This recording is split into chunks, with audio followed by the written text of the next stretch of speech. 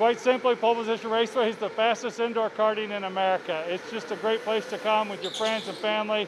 Come have some fun and blow off a little steam that we can all use these days. So we're open every day of the year, including Christmas, New Year's, Thanksgiving, you name it.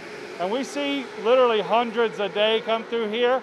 Right now, with the restricted capacities, we're limiting it to less guests in-house. So if you come in and it's full, we'll simply book you for a later time. Come back when it's your time to race. But we can see hundreds of people every day through here. Yeah, of course, we closed down in March with everybody, and we're fortunate to be open up there at the end of May when the governor went to phase 2. And so we're doing everything we can to keep our customers safe. Race safety has always been a part of our message here at Pole Position Raceway, but now it's also about health and sanitization.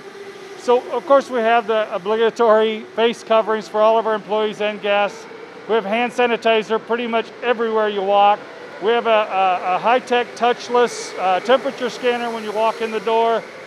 We've added extra inventory of helmets, and we even have a hospital-grade helmet sanitization chamber to UV light sanitize all the helmets in between every single use. The thing about the UV sanitization chamber, it's one thing to spray a surface, right, with a chemical, but this UV, it goes around 360 degrees. It really does stuff that just normal procedures won't handle.